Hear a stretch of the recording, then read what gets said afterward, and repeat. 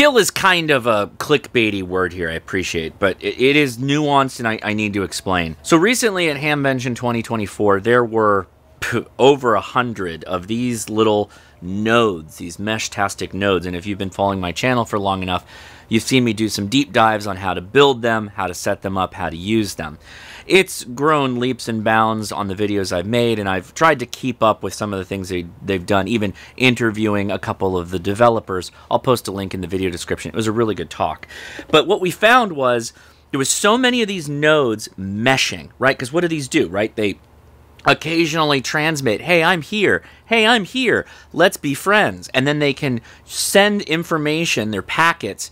Packets is just a useful term I'm using here. It's probably not the right term, but they'll transmit their little pieces of information across this mesh that they build out every time a new one of these pops up. They either build these people in or they take nodes out as they stop responding or stop beaconing. Well, when you have that many nodes in one location, it gets to the point where the entire time, or what we call link budget capability of how many beacons you could put into a second, a minute, or whatever, was almost entirely saturated by these little devices saying, I'm here, so am I. Hey, I'm over here too. Let's be friends. What it caused to happen was when we would try and send a message, the human beings actually trying to use the mesh network, we weren't able to get our transmissions out. We were getting messages that said maximum transmission reach or retransmission reach, which means the mesh device tried to send our message multiple times to get it out onto that time link budgety thing, and it wasn't able to do it. Now, this isn't a failure of MESHTASTIC. That's the first thing. This isn't a bug that we uncovered. This isn't a problem with MESHTASTIC. Let me get that right out of the way. There's nothing MESHTASTIC's doing wrong. And I actually reached out to the developers to confirm, hey, what do we do in the future to handle this? And of course, I want to be really clear. MESHTASTIC is used in much greater numbers at places like DEF CON, Coachella, the Burning Man, you know, those big events, these huge events, and also in urban environments. So the tips I'm going to talk about today are going to be about MESHTASTIC use in urban environments or a very dense mesh network. There are two fundamental tips that the developers recommended, and there's a third that was recommended by the user community on how best to prevent this overloading, saturation, and not being able to use your messaging capability. The first is you must have MQTT turned off if you're going to be using just the standard channel system. If you've got 100 nodes and they're all on the same channel, you got to make sure that MQTT is turned off. What is MQTT? Well, it is basically where one of these guys will have a connection to the internet via Wi-Fi or, you know, whatever. And it will try to bring in other nodes from the internet that are also MQTT enabled, say in another part of the country or another part of the world, into the dense node network that you are currently operating in. We had a couple of these at Hamvention, and they worked great the first day. It was really cool. We were actually seeing nodes pop up in Texas and New York and all over the place where people had used my QR code, remember, that I made before Hamvention, and they were able to join our network, which was fun. We were able to, you know, chat with people. That was the day before Hamvention kicked off. And at that time, it was pretty novel and fun. When Hamvention started on Friday, the MQTT stations, being somewhat aided by the internet, were getting pulled in, and it was causing all kinds of slowdown because now we've got even more congestion and whatever the effect of trying to bounce all this stuff across the internet was causing through one little poor node or multiple nodes are like, help, help,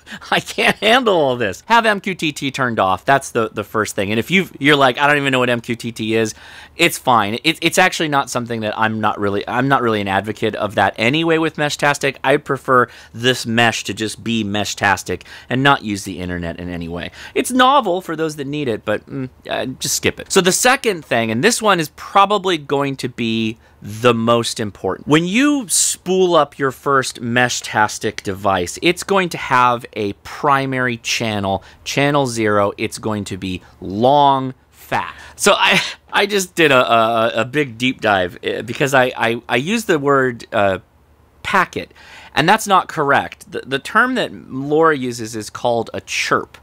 And that is it's basically a pre-formulated message that's controlled by time, and it's almost identical to satellite communication, which I thought was really cool. So it's broken up into sections. There's a preamble bit, there's a sync section or a sync symbol, there's a payload, and the payload could be like, hey, I'm Josh's MESHTASTIC, I'm right here, and this is my telemetry information or my GPS information. And there's a CRC, and CRC is just like a number value that if you took that whole message and did an algorithm against it, those numbers should match. Got it? It doesn't really matter if you got it or not. But there's this spreading factor, right? So we've been talking short, medium, long, or long, fast, ... right? So the spreading factor is how long it takes for that chirp to go out. So if we are on long, fast, MESHTASTIC is basically saying, hello, I am Josh's MESHTASTIC. I can be found at this location. But if you're using short, it's more equivalent to like the Micro Machines guy back in the 80s and 90s. They're like, hello, I'm Josh's MESHTASTIC. I can be found right here. Here's my telemetry. It reduces the time it takes to transmit the same amount of information.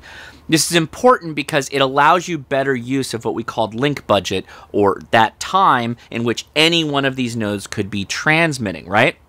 So if you are in a highly contested mesh network setup with lots of these different nodes, you, dear viewer, you might not want to use long fast. You might not want to stick to that default primary 0 channel.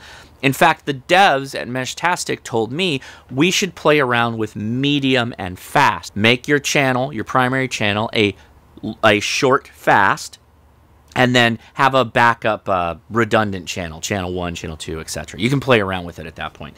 So yeah, that's kind of the tips here. We didn't necessarily break MESHTASTIC, but we definitely bumped our head against the ceiling of that long spreading factor, which I just learned a lot about. And if you'd like to learn more about it, a fantastic video that I found, link will be in the description, from Richard Varner.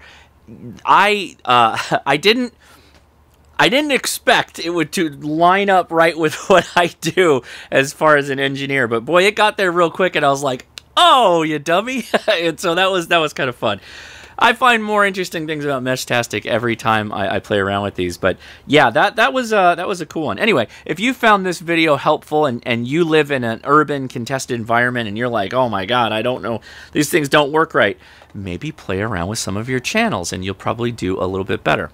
Give that a shot. I'm Josh, KI6NAZ. Thanks so much for watching, and I'll talk to you later. 73.